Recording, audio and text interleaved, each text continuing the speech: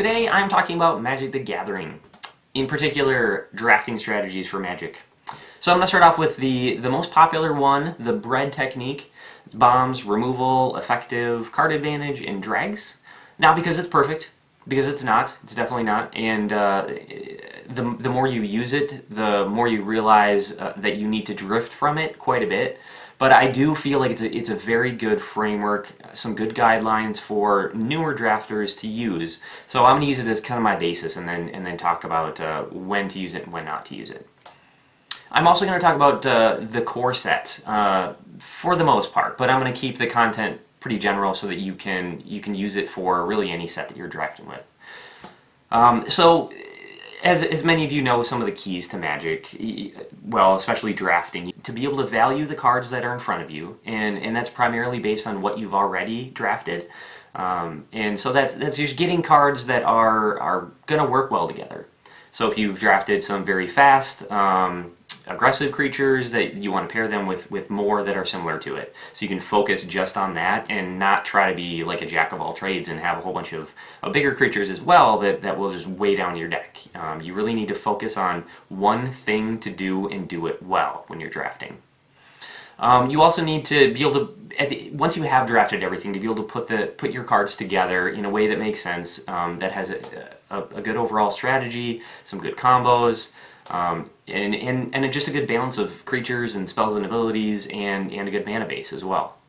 So those are some of the keys. Now I'm going to go through the B.R.E.A.D technique to talk about each type of card that you can draft, and kind of the priority in which you want to draft them. These are called bombs because when they hit the table, you completely take over the game. So they'd be like Garruk or Jace, of course. Also like a Nightmare or a Siobhan. Those would also be considered bombs. There are some borderline bombs, which are like a Serra Angel or maybe an Air Servant that could take over the game, but it's not guaranteed. So for those borderline bombs, you have to just see what you have, just take into account what you've already drafted, and decide if those make the most sense or not. They probably do, they probably still do, but then, you know, maybe you're really hurting for removal and you have to go with like something else, a shock or a pacifism. It's possible to take one of those over one of these, so that's why they're borderline. If you don't get a bomb, the next best thing to show up for you would be removal. So the best ones being Pacifism, or Doomblade, or Firebrand, Shock. Those are some of the better ones. There are also like a Chandra's Outrage, which is good. 4 damage is great. It's going to kill most creatures, but it costs 4 mana, so that's a lot. It's pretty expensive. So it's kind of a tier 2 removal card, but still very good. Removal is still super, super good. And then you have the ones like a Quake Sickness that requires that you at least have a few swamps in your deck. Probably you have to be like a 2-color, either a mono black, of course, or like a red-black, one of 2 colors being black, so that you have enough swamps to make it effective enough to put in the deck. And then like a Windstorm requires that your opponent has some flying creatures. So those have some restrictions, but all of them are still very effective removal cards, and are really high up there on the priority order for which ones you want to draft. So then you have borderline removal cards that are a little more temporary, like a Disperse or a Master of Diversion. So those will like boomerang a card back to the opponent's hand, which they will probably bring out the following turn, but it does delay them by a turn, it takes up mana. It's good, it's just a different type of removal.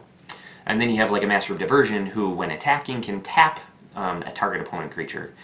So that will be good early game. It can be okay mid game as well. When you get to the late game, though, they probably have a couple creatures out and will probably be able to kill that guy when he attacks. So again, these are good removal cards. There's different types. It's not direct removal, so it's not quite as good. Depending on who you ask, the E stands for evasive, or efficient, or effective, and really just makes up that third priority of cards you'd like to draft behind bombs and removal. So for the evasive kind of cards, it's like flying or unblockable, of course, or like a death touch. So examples would be like a Phantom Warrior for unblockable, Charging Griffin for flying, or death touch like even like a Deadly Recluse would be one.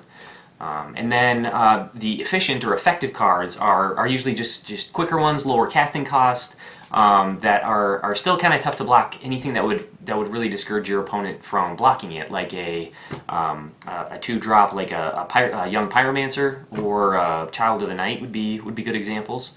And then green has a bunch of them that are still pretty quick and would fit into this class, like a rootwalla or a voracious worm, or maybe like a giant spider would too. If you can make it happen, these will make up the most of your army and supplement any of the bomb cards that you can get. Next we have card advantage cards, and that basically means you want to draw more cards because you want more cards in your hand, more cards out on the battlefield. The more you have, if you can have more than your opponent, you're gonna have a better chance to win. And along with this goes not drafting cards that will give you a card disadvantage. So things like auras or creature enchantments. If you put a creature out there, put an enchantment on it, and then your opponent has removal and gets rid of it with 1 card, they're getting rid of 2 of your cards with 1 of theirs, and that gives them the card advantage. So that kind of goes hand in hand with this. And then also what would be included in this category would be mana accelerators, things that would improve your mana base, and then also just at the end, kind of the lower level of this type of card would be just really aggressive creatures. Some people use A for aggressive for this in the B.R.E.A.D terminology, and so that would just be if you have a bunch of cards out there that don't really fit into one of the previous categories of cards, you know, the bombs, the removal, or evasive and efficient cards, then you might want to just get an aggressive creature. So maybe like a rumbling Bailoff. Lastly, we have the dregs or the sideboard cards, and obviously those are just ones that would be very effective against one specific type of deck. So you might get cards that are really good against flyers, or those against very aggressive decks. So those are what you pick if you find yourself with cards in your pack that don't fit into the other categories. You just grab one of those. Next, I'm going to go over some just really quick tips for drafting that will be especially helpful for new players, I think, new drafters. So things like, your target number of lands is 17, but quick decks you can definitely get by with 16, and if you have a lot of bigger creatures and not a lot of mana accelerators, you'd want to go for more like 18. But this is one thing where just experience will help you tailor this exactly to the type of deck that you drafted. Don't spend too much time hate drafting.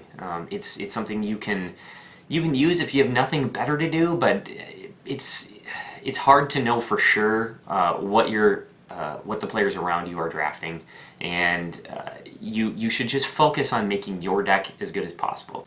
Also, a lot of newer players overvalue the bigger creatures and undervalue the smaller, efficient creatures. But the smaller, efficient creatures are the ones that should make up the most of your deck, except for the big bomb cards and removal and that kind of thing. Just don't just say, I'm going to go white-blue no matter what. If you do that, once in a while you'll win, but overall, you're going to lose most of the time. So that's about it for this video. I do want to reiterate that a drafting technique such as B.R.E.A.D or anything else that you read about or hear about or watch in a video like this is just a guideline. And what will take you from being an average drafter to an elite drafter is being able to look at the cards in front of you and value them based on the cards that you've already drafted. Because the value of each card is going to change every time you take a new card. So that I believe is the key, but hopefully the things that I talked about in this video will help you in your next draft. I guess, yeah, that's it. So thanks for tuning in, and hopefully I will see you next time.